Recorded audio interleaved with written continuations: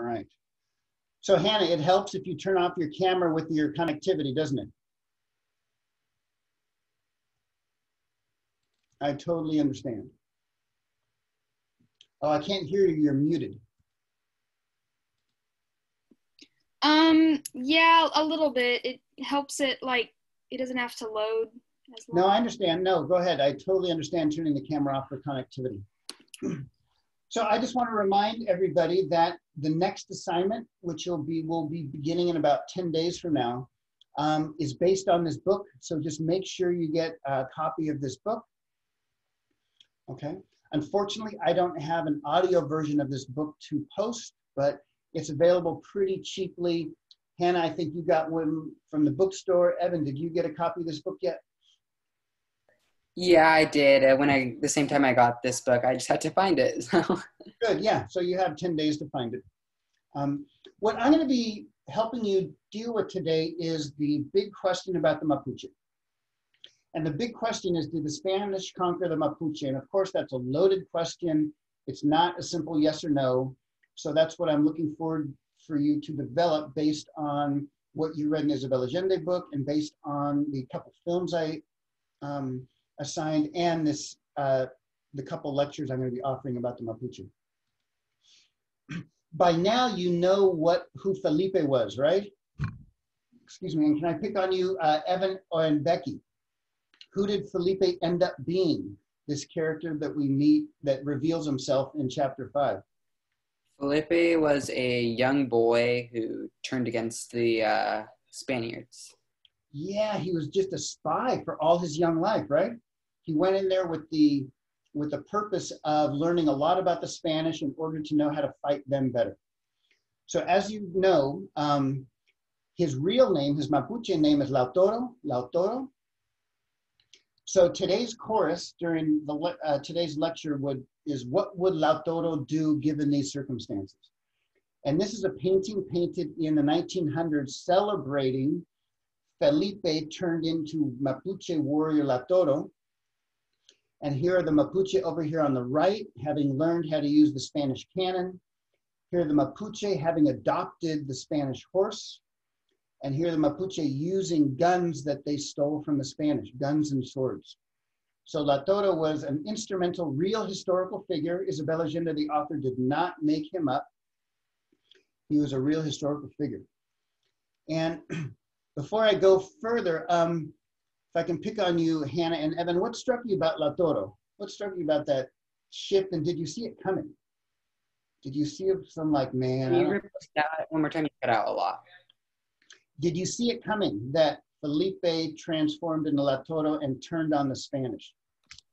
Well, like, I didn't see it coming.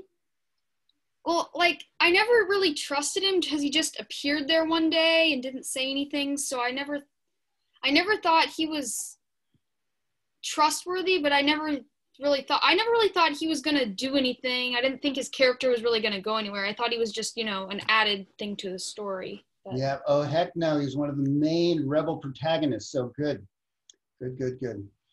So let me give you a brief thumbnail sketch of Chile today. Chile today has one of the highest gross domestic product per capita in Latin America. In other words, Chile is one of the wealthiest countries in Latin America. This is a photograph taken a few years ago of downtown Santiago. Very sophisticated. They have an opera house. They have museums. They have big finance is stationed in Chile. And this is all in the backdrop of these big Andean mountains that you're reading so much about. So here's an image of modern day Chile, so you get an idea. If you took a demographic look at Chile, meaning if you looked at who lived there, today there's about 16.5 million people who live there. And almost 10% of them identify as indigenous. Okay, so 10% of Chilean people, what's that, about 1.6 million are indigenous. The vast majority of those who identify as indigenous are Mapuche, right? So there still are hundreds of thousands of Mapuche people still living in Chile. Here's a photograph of a couple of Mapuche leaders, both young and old. And this is a image of their flag. This is the Mapuche flag in the background. Again, there's about 1.5 million Mapuche in Chile and a couple 100,000 in Argentina living today. Here is a photograph of a Mapuche rights march from about 3 years ago.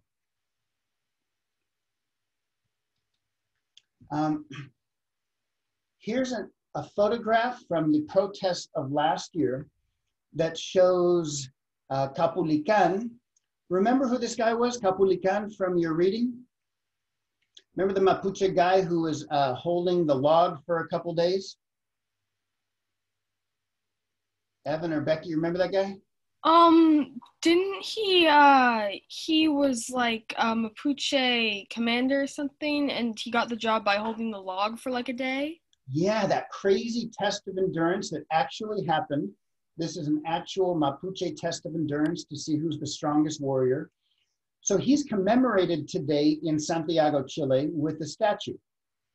And look what the protesters did. Do you see what's hanging from La Toro's arm? I'm sorry, from Capulican's arm? I don't know if you can make that out. Can you make that out, Evan? It appears to be a head. Yes. Pedro's head. Yeah. So what the protesters did is they went to a statue of a conquistador, sawed off his head, and then tied it to La Toro's arm. A straight up anti-Spanish, pro-Mapuche, right, political theater right here. And in the background, you can see the Mapuche flag. So my point here is that it's still going. This fight between the Mapuche people and the Chilean state is still going today. Again, you're gonna meet Capulican, or you have met him in chapter 6. And here's another image of him in a warrior stance. And finally, just another image from current day. This is last year. This is the actual gravesite of Pedro Valdivia, and it's been defaced. Pedro Valdivia's bust has been whacked off. There's spray paint on his grave that says fuera, which means get out of here. And the sign that's taped to the gravesite says, the Mapuche people rise in dignity and greet the Chilean people, right? A very sarcastic way of saying, get out of here, we don't like the continued Chilean practice. And it seems to me this is just further evidence that Inés Suarez was right. On page 310 of the Isabel Allende book, Inés Suarez says, I should hate them, but I can't. They are my enemies, but I admire them, the Mapuche, because I know that if I were in their place, I would die fighting for my land as they are doing. Okay? So what I'm going to give you right now is a history of the Mapuche that starts where the book ends. So let me just ask, have you two taken advantage of looking at the slides that go with the chapters, and are those helpful? Some of them. I did find that a lot of them were similar to your lectures, and I thought that was good because it kind of gave a good overview. But I do use them for most of the assignments. But I hope you do, and you can just scroll through them. They just show you some paintings of all the images, all the conquistadors and the Mapuche people, and some maps and things. So I hope they help you ground yourself further in the material. Okay. All right, so as you know, in the 1540s, the Spanish and the Africans and Yanaconas arrive and invade the Mapuche territory. Right, here's a painting from Waman Poma, capturing the Mapuche over here on the left versus the Spanish over there on the right. Now we're in new territory. So the book ends in the 1540s, and the book ends with Inés Suarez saying, wow, we're going to keep fighting them for who knows how long. So about 100 years later, the Spanish colonists in Chile are tired of war and they sue for peace. So what happens, we're representatives of Mapuche people. La Toro's long gone, Pedro Valdivia is long gone, Inés Suarez is long gone, but their descendants remained in Chile. So descendants of the Spanish conquistadors and Mapuche leaders get together and sign a treaty. It's called the Treaty of Quilin, this Q word right here. Excuse me. And in the treaty, the Spanish state, right, recognizes the Mapuche independence. And the Spanish colonial state gives the Mapuche what they earned, right? This free Mapuche state right here. So this huge swath of land in red is Mapuche land. And this is the only example in all of the Spanish colonial domain in the Americas in which the Spanish recognize a Native American's right to live in their land. The size of the land in 1641 is right here, right? The one second from the left. And it's about the size of Virginia. This is not a small piece of land. It's huge. It's 38,000 square miles. How do you think the Mapuche fared during this period of independence? What do you think? The Mapuche are given independence for a couple hundred years. How do you think they did? La Toro and all their descendants. Evan, can I pick on you? I would think that they'd do well, but I'm not quite sure. I would have a feeling they had their downfall in some way. Yeah, your first one was right. So for about 220 years, the Spanish more or less left the Mapuche alone. And during this time of independence, there was really a cultural and population renaissance, rebirth of the Mapuche population. The population increased. The Mapuche continued their traditional practices, whether it was continuing their traditional ball game, right? They adopted the Spanish sheep and the Spanish horses. Because remember, La Toro stole horses and sheep, and right, they adopted them and made wool out of the sheep, used the sheep for food. So they benefited and ended up, you know, having this cultural renaissance, as I said. Fast forward to 1810, in the early 1800s, it was an age of revolution throughout Latin America. And in Chile, they earned their independence in 1810 from Spain. So Chile now is an independent nation, a lot like the United States won its independence from England in the 1780s. So the early Chilean nation's policy towards the Mapuche was to also recognize them as an independent state. So this Mapuche independence and cultural renaissance continues through the early 1800s. However, by the 1860s, the Chilean government changed its policy. A lot like the United States had switched its policy, and just as the United States was extending west, conquering more native tribes in North America, the Chilean nation wanted to extend south and conquer the Mapuche. So in 1866, Chile passed the Indigenous Reservation Law, which opened up lands to more Chileans. So here's the chorus. If you were La Toro during this Indigenous Reservation Law, what do you think he would do? Hannah or Evan, can I pick on you? Yeah, he would probably, Fight. well, before he would fight, he would probably send spies, and I don't know. It seems like his strategy would be to send spies to get as much information as possible and then to wage war against them. What do you think, Evan? Do you think she's on to something? I do. Oh, heck yeah, they fought, right? They organized, they got together, because remember, this is 220 years of being virtually independent of Spanish and Chilean authorities. So this turned into a 20-some year thing the Chilean government called the pacification of the Mapuche. In other words, a 20-year-long war to have the Chilean army try to conquer the Mapuche. And this time, there is a series of inventions, technological innovations that gave the Chilean government the big upper hand. So this thing was invented, right? The Winchester repeating rifle was invented in the United States.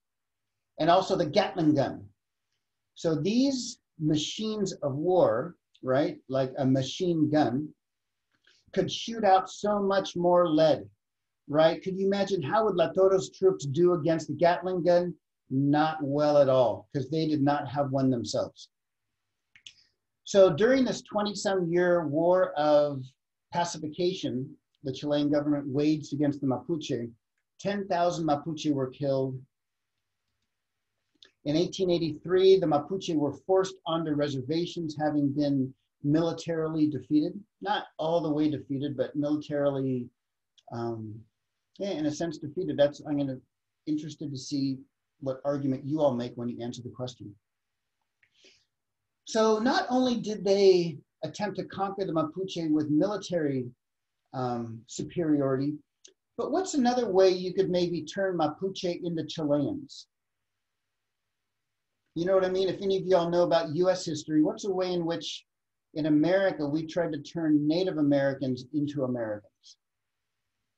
You know what I'm getting at? Have them maybe accept our religion? Yeah. Evan, you want to take a gander? Make them,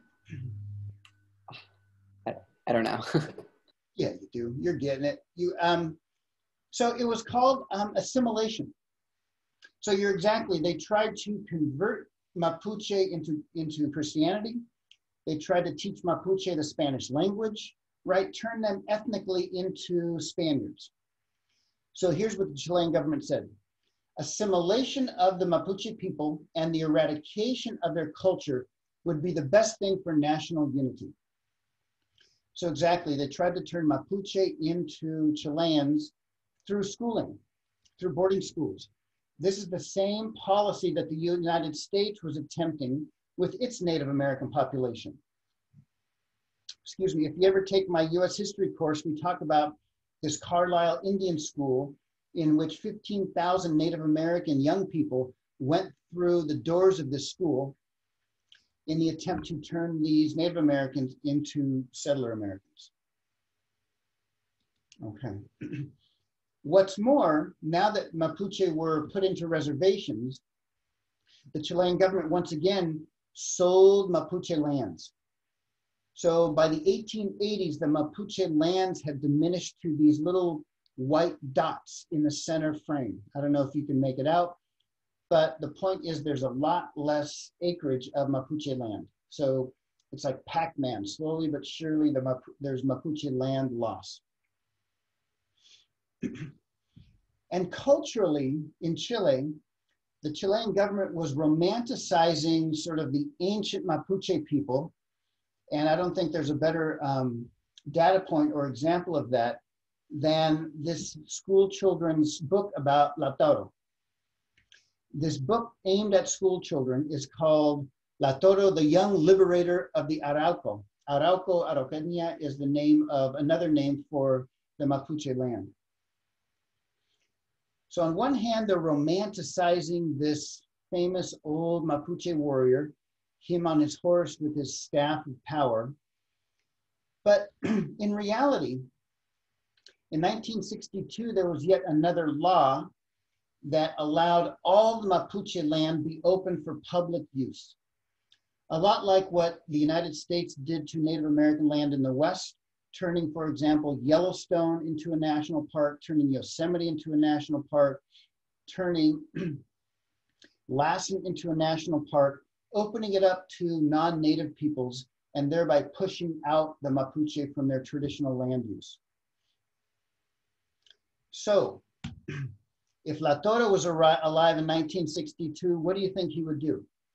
Evan or Hannah, given this opening up of Mapuche land? All right, remember, this is our course. What would La Toro do? Evan or Hannah?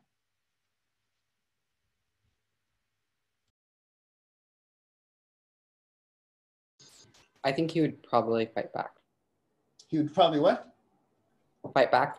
Fight back. Okay, yeah, that's the whole course. He would fight, he would fight, he would fight. So that's what Mapuche did. In 1970, the Mapuche strategy became to occupy the lands that they lost. And this is an actual image of Mapuche young men, in this case, occupying territory in which Chilean settlers came to dominate. This is nothing new. Native Americans throughout Americas, from the San Francisco Bay, this is an Alcatraz occupation. This is the Native American occupation of Alcatraz Island. Alcatraz, as you may know, is a former penitentiary, but now it's a national park. So just as United States Native Americans were occupying Alcatraz and demanding land back, so were the native Mapuche in Chile. And it just so happened, this coincided, oh, yay, Aaron. We have another participant. Let's invite Aaron. Hello, Aaron, welcome. Yay, we have a small but mighty group of Hannah, Evan, and Aaron. So Evan, Aaron, we're about halfway through this Mapuche discussion. I'm recording it so you can check the first part out later on when I upload it, okay? Okay, sounds good. So it just so happened that in 1970, Salvador Allende was elected president of Chile. What name does that remind you of? His last name. Does it remind you of another name you might know about Chilean history? Isabel Allende? Yeah, this is Isabel Allende's uncle, okay? So Isabel Allende's uncle is elected president, and he was elected president by a crossing of student groups, working groups, tin mining groups, and Mapuche people who could vote. And he supported Mapuche rights. In 1972, during the presidency of Salvador Allende, the Mapuche won legal recognition for existing, right? So in other words, they had the legal recognition to exist as a people, a lot like certain Native American peoples here in the United States are legally recognized as indigenous people. But equally important to the thread I'm weaving through this lecture is that the Mapuche won collective land holding rights.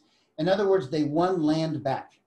And this was a big, big deal. And here's a photograph published in Life magazine showing Mapuche leaders meeting with members of the Chilean government talking about land holding rights.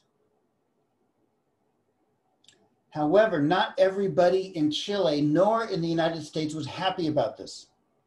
For example, the longtime Secretary of State, Henry Kissinger, he was the Secretary of State to President Nixon at the time. He said, quote, "I do not think we should delude ourselves that an Allende takeover in Chile would not present a massive problem for us." Why might the United States not support the presidency of Allende? Why can you guess? Possibly because Native Americans from North America might get ideas from, I don't know, from like how the Mapuche were doing down in Chile. Yeah, you're exactly right. On one hand, it's a model of Native American protests actually resulting in some positive policy change. Yeah, you're exactly right, Hannah. And also, something I didn't tell you, by the early 1900s, the United States companies, private companies, were the #1 investors in all of Latin America, including Chile. For example, US-based copper mining, US-based aluminum mining, right, had invested millions of dollars in resource extraction in Chile. In fact, in 1956, half of all of Chilean exports were copper, okay? And what's significant about copper? Why is copper so important in our modern industrialized economy? Evan, Aaron, or Becky, can you guess what copper is used for that's very valuable? For electricity? I'm not really sure. Yeah, it's a really good conductor of electricity, right? And as you know, electricity makes the world go, right? So US-based copper mining did not like President Allende's policies towards its copper mining. For example, President Allende wanted to ask US copper mining companies to kick down more of their profits to help the Chilean economy. The US-owned copper company said, no, we're not going to do that. We love our super high profits and we like not paying too much in taxes. They didn't want to, US-owned copper mines did not want to pay more in taxes to help build schools or roads. So in a very unprecedented move, Chile nationalized the copper companies. In other words, the Chilean government came in and took over the US-owned copper companies. And this was very popular in Chile. Most Chileans supported this. It was seen as a pro-Chile nationalist movement, right? Whoa, how do you think the US is going to respond in the 1970s of having their private companies taken over? Can I pick on you, Aaron? What do you think? Are they going to like it or Maybe not? they might like it. They're definitely not going to like it. Yeah. So you know what happens? There's some sort of conflict, like maybe a battle or something. So I encourage you to Google on your own Operation Fubelt, this funny word here, Fubelt. So what the CIA did, the CIA was born after World War II, and we'll talk about this more in depth in the third assignment. But the CIA was born after World War II in order to make sure the Soviet Union and communism doesn't spread around the globe. So the United States did not like President Allende's policies. So in conjunction with the Chilean military, the United States CIA organized Operation Fubelt. And I kid you not, Chilean airplanes bombed the presidential palace. This is like the same thing as this is their version of the White House. And if you check out the YouTube videos of this bombing, it's incredible. It's like over the big city of Santiago, all these planes coming and bombing the White House. And President Allende died in the bombing. Crazy, right? And what happened with Isabel Allende's family, they took off. They exiled themselves. They first moved to Mexico City. Then she eventually moved up to Marin County, where she currently lives. So what replaced the democratically elected presidency of Allende was the dictatorship of Augusto Pinochet. And Pinochet's dictatorship lasted 74, 84, 16 years. And it was super nasty. It was a nasty military dictatorship.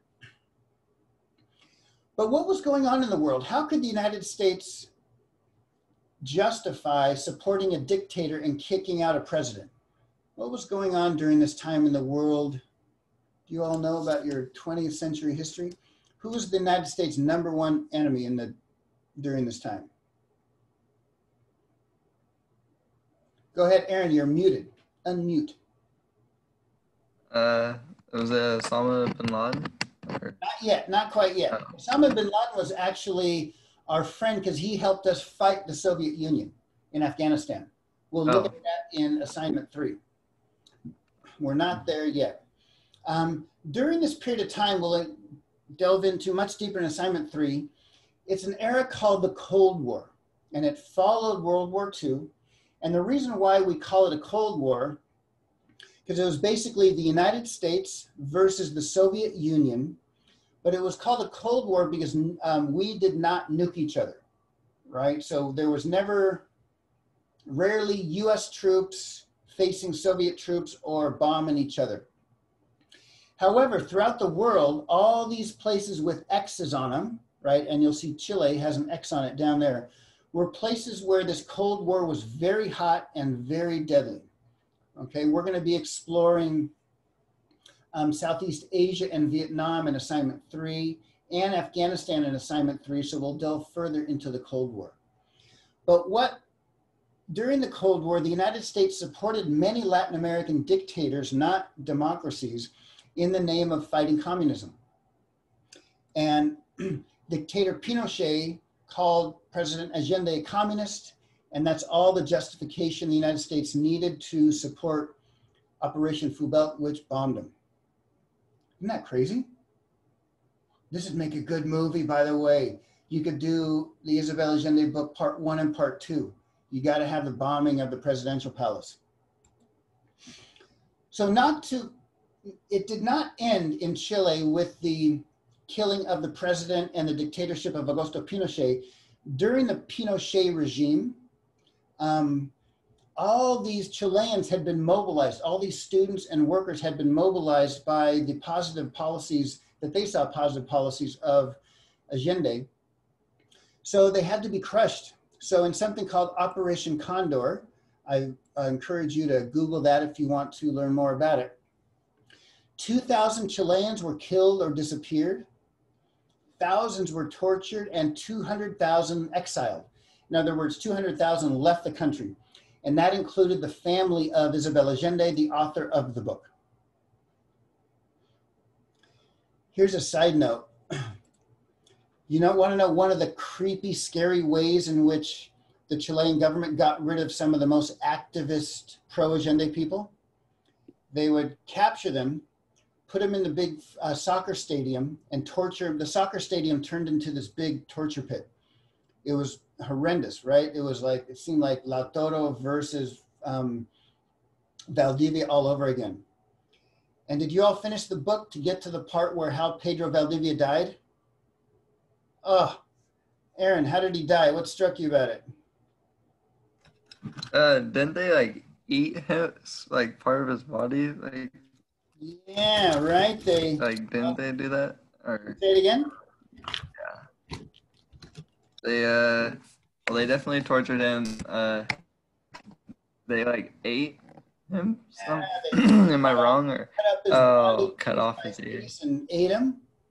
Whew. Isn't that nasty? And yeah. She didn't make it that up. That happened. So just as there were the torturous, horrible ways of killings, one of the ways in which the Chilean government killed some of the anti-dictatorship people was they'd take them up in a plane and drop them over the Pacific Ocean. Whoa, crazy. Please don't believe me. I could be lying to you. Another thing that the dictatorship of Augusto Pinochet did was reverse that law that gave the Mapuche cultural recognition, and it also reversed the law giving them land. So in 1974, in something called the Indigenous Peoples Law, all of the Mapuche lands was opened up to logging. This is an actual image of some Mapuche lands, and it's just gorgeous. If you're able to go visit Chile, I highly encourage you. It's a gorgeous place. I've never been, I've just heard. It's on my bucket list. So what this 1974 Mapuche People's Law did was lessen the Mapuche land even further. So my question is, did the Spanish conquer the Mapuche? Well, they're getting, the land is decreasing and decreasing as the years progress. All right, Evan and Hannah, show off for Aaron now. Aaron doesn't know the chorus of today. What would La Toro do given this Indigenous Peoples Law, taking away their land? What would he do? Probably fight. Fight, boom. So one of the motorcades in which the dictator Pinochet was rolling on in the 1980s was firebombed. They just got the wrong car. You know how when there's a presidential motorcade, there's a lot of the same car and nobody knows really which one the president's in, or the dictator? So they firebombed the wrong car. Pinochet survived, but this is the level of violence in the 70s, right? It was on, okay? Fast forward to the 1990s, the Cold War ends, the Soviet Union breaks apart. It seems like the United States has no more of a big enemy in the world, right? The Soviet Union is no more. So what happens in Chile is that Mapuche once again take it to the streets in Chile and demand land reform and rights. Once again, the same thing that La Toro and other Mapuche were demanding, right? Here they are with their herbs. And this says in Spanish, somos chilenos, somos Mapuche. It says, we are Chileans, we are Mapuche. right? It's taken it to the streets. So in 1991, once again, the Mapuche occupied land owned by a lumber company. And you're going to learn a lot more about current land occupations and the fight with lumber companies in the 2 films I assigned in the big question about the Mapuche.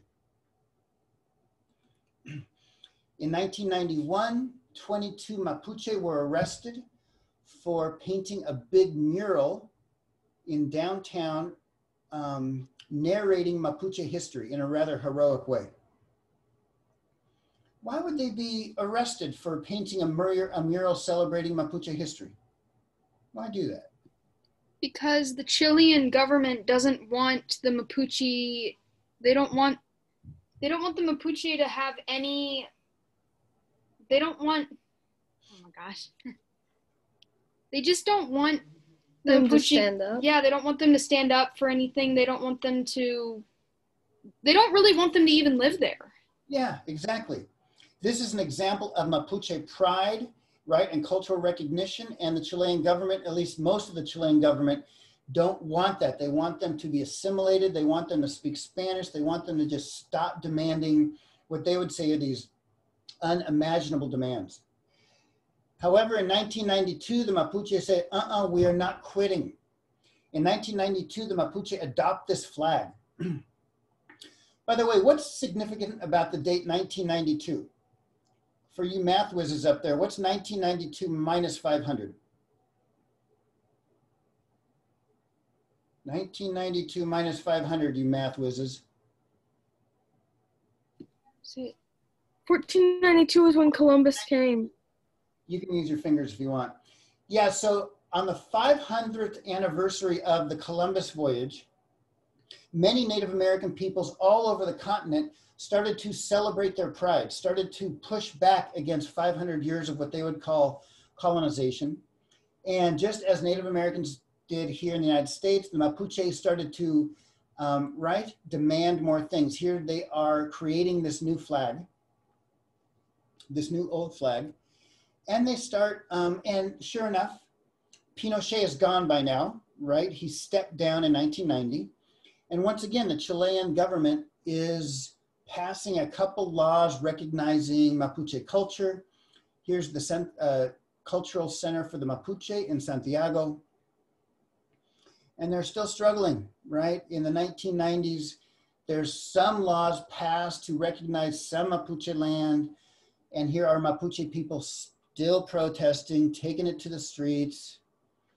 And when protesting in the streets in the 90s didn't work, many Mapuche attacked logging trucks, straight up going earth first, spiking trees. So what you do, you put a big metal spike in a tree. So when the lumber machines come to take down the tree, it mucks up their machine, right? Logging machinery was burned, right? And in the post 9/11 era, the Mapuche were branded by the Chilean state as terrorists. And on one hand, if you see like, wow, look at the Mapuche burned up all these logging trucks, yeah, it seems like terrorists. But to many Mapuche, they're continuing Lautoro's vision of protecting the lands. And as Inés Suarez said, I should hate them, but I can't. They are my enemies, but I admire them because I know that if I were in their place, I would die fighting for my land as they are doing. And this brings us to what I began the lecture with. Just as recently as October of last year, protesters here have beheaded the statue of a conquistador and tied it to the hand of Caupolicán, the Mapuche warrior who won that the test of endurance. Last year, the bust at the gravesite of Pedro Valdivia was defaced, red paint splattered across his face. And still today, in the southern part of Chile, the county municipality is called Lautoro. So for many Chileans, Lautoro still survives, right? He's still out there. And now that we've come here, I want to encourage you to go to so what you're working on now, Okay. Are the four big questions of the Spanish invasion and settlement of the Americas. And if you scroll down to near the bottom of the assignment for the big questions, pardon me, you're going to see these two films that I've posted. And I think these two films do a good job just updating you on the continued struggle of the Mapuche still today in Chile. And if you even Google some news reports about what's happening currently, I think it'll give you a lot of evidence that Mapuche are still fighting for self-recognition and Lautoro's not dead. Okay, that is my lecture. I'd love to take this time for you to have any questions or what struck you about the lecture. So for the big questions assignment, I noticed that one of the questions at the end of the short questions assignment was the same as the big questions assignment. So are we just going to take our answer from the short questions and elaborate more? Oh my gosh. So did you notice that a lot of the questions I ask you in the short questions relate directly to the big questions? Yes, that's why I wanted you to do the short questions, just so you can use all that work you did and like copy and paste and edit. Yes, you can use the same stuff. It's your work. You're not plagiarizing. It's totally your work, Hannah. So yes, I kind of look at those short answer questions as notes for these longer answers. Does that make sense? So yes, yes, yes. Aaron, questions or comments, or what struck you about this lecture? The second half, the part you saw.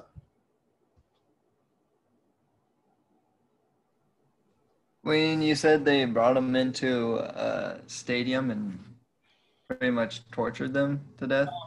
Oh my gosh. Yeah. When was this exactly? I didn't really. That was the 1970s. Yeah. Can you all see my screen? Yeah. So you can just Google.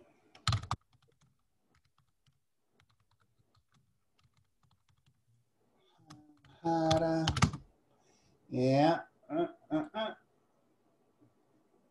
Yep. Can you see the screen? So here's an image of. Yeah. Yeah. There it is. The stadium in which they tortured folks. Yep. The soccer stadium was turned into a big torture chamber. Yeah.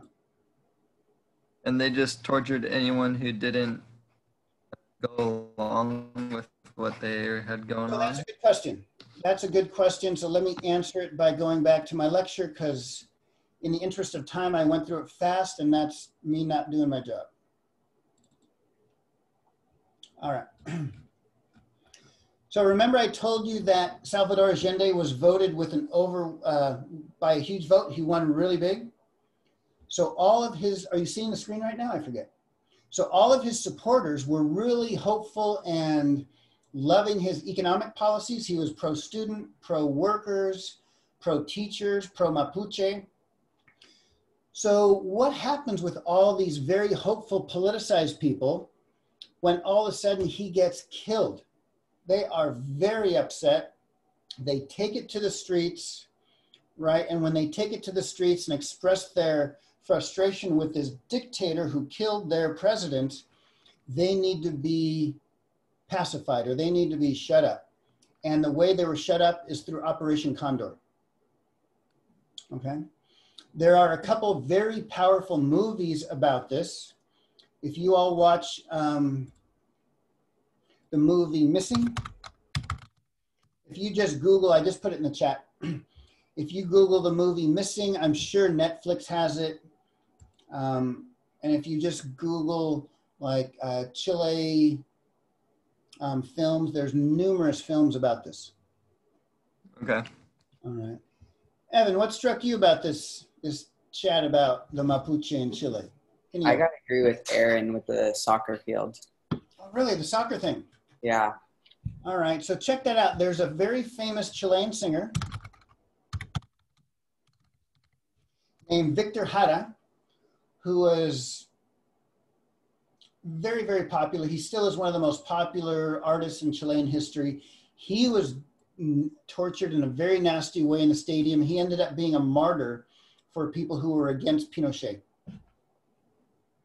Yeah. Hannah, what strikes you? Or I'll even pick on Emma over there.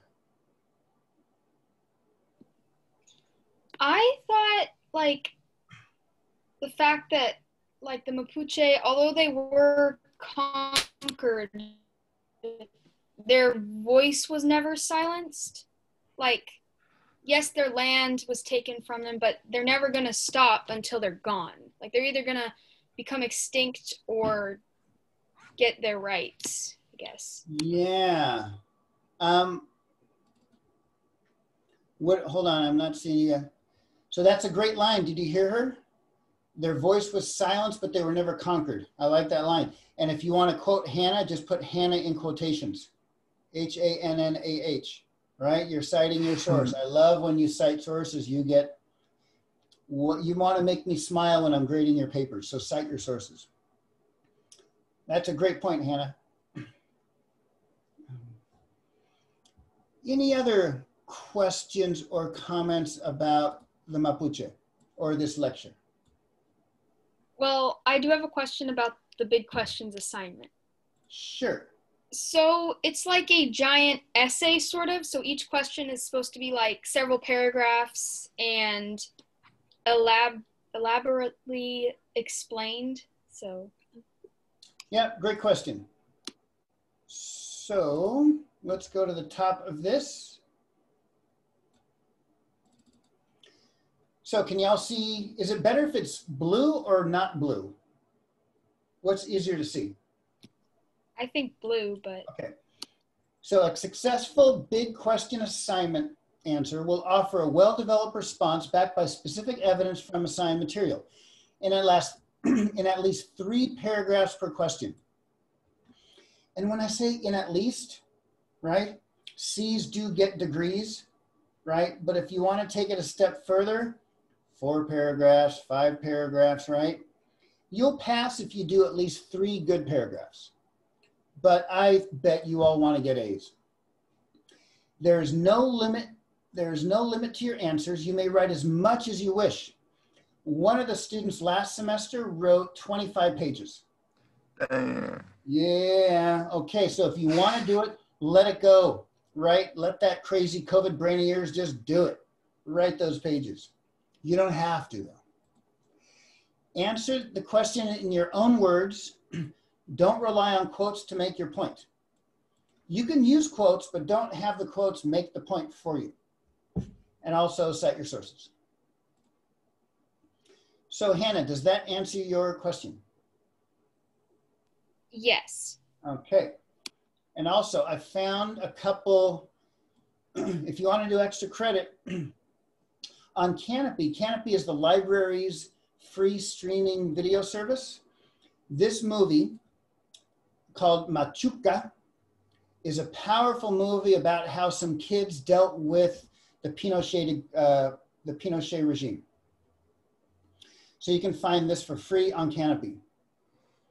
For those of you who have Netflix or something else, I can't offer extra credit for it because I don't want to have you pay to play. But this movie called No, made in 2012, is a powerful movie by this Mexican actor. Gael Garcia is his name. I'm sure you've seen him. And there's numerous movies about it. So check those out if you want to just do some Friday night films about Chile. Okay. Any other questions or anything I can do for you? Because remember, I work for you all. So are we citing for the big questions all the sources that we ever read for this, or are we only citing the sources if we used a quote? No, cite, when in doubt, cite. You cannot oversight. And when you do cite, you don't have to put it, you can just put it at the end of the paragraph, all your citations. You don't have to put it at the end of every sentence. Okay? You can just cite like Rodriguez, Mapuche lecture. Allende, page, yeah. So when in doubt, cite, because as a social scientist, right, you want, just as a regular scientist, you want to show your sources. So if somebody wants to go check to see you're just not making stuff up, they can go check to see. That make sense? Okay. All right. Any other questions? No? All right, I'm going to end the recording.